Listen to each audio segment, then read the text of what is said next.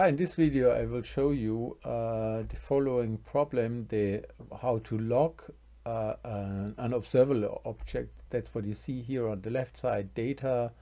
When I log my file and this block in this size, then I get it's an array, which is like this one.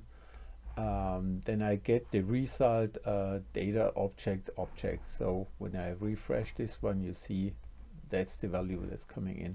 So I tried a lot. I've written console.log and then a string, and then this one concatenated with this one.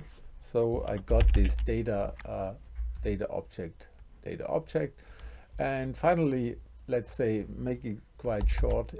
This one it's an array of, you see, it's observable of an array of articles.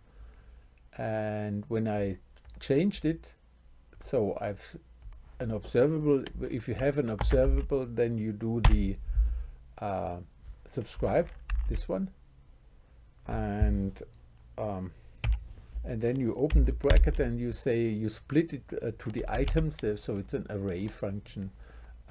Item goes to and then log the item, log the entire item, log that item, or console.log that item. You see it's already written in there. And then what's happened then is, and I changed the console to dir. So dir is like a listing.